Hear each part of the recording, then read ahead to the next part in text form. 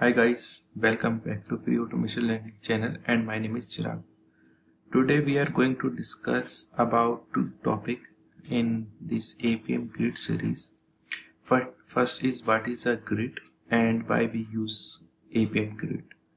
So let me start with what is a Appium Grid. As you can see on this given diagram, you can easily understand that there is a one hub, right?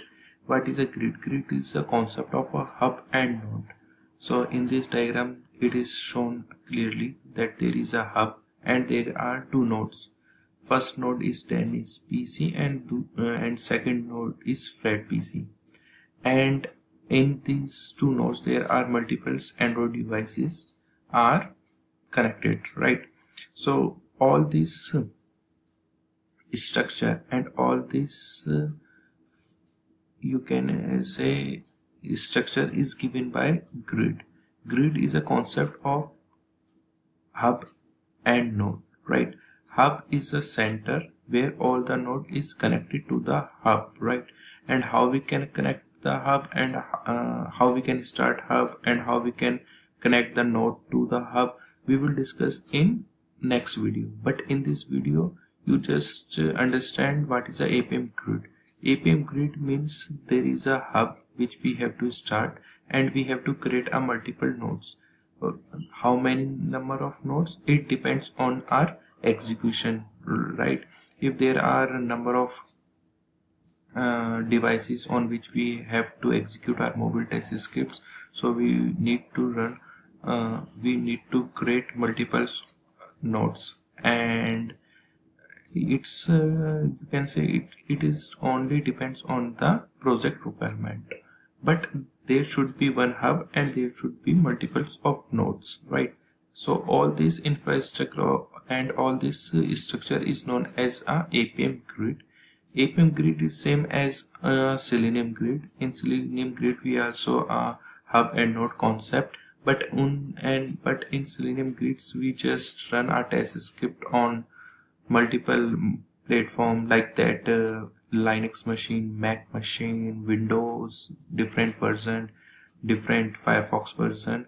On Appium we do the same thing, but we execute our mobile test scripts on different Android version and screen different Android screen size of screen. So that's my application works on different screen and on different Android version and iOS version perfectly, right? So this is our first point, and second point of this video is why we use Appium Grid, right? So as you can see on this diagram, it shows clearly that by using Appium Grid we can run our test scripts or mobile test scripts parallelly, and there are two ways.